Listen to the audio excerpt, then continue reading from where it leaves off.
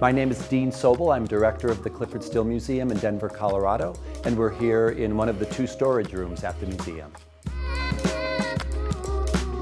Well, the Clyfford Still Museum is a new institution, and so we had the prospect of about 825 paintings arriving basically all at once. And so we worked carefully in devising a painting storage system that we thought was ideal for our particular instance. One consideration certainly was the size and the weight of the large paintings that Clyfford Still made.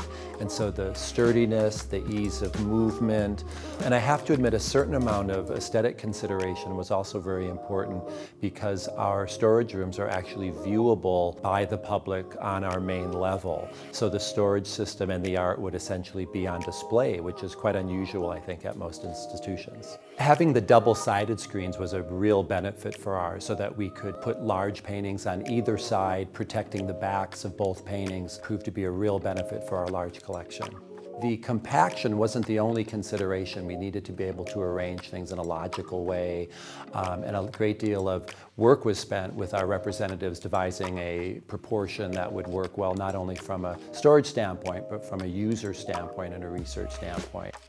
We love the Montel system. It's incredibly easy to use.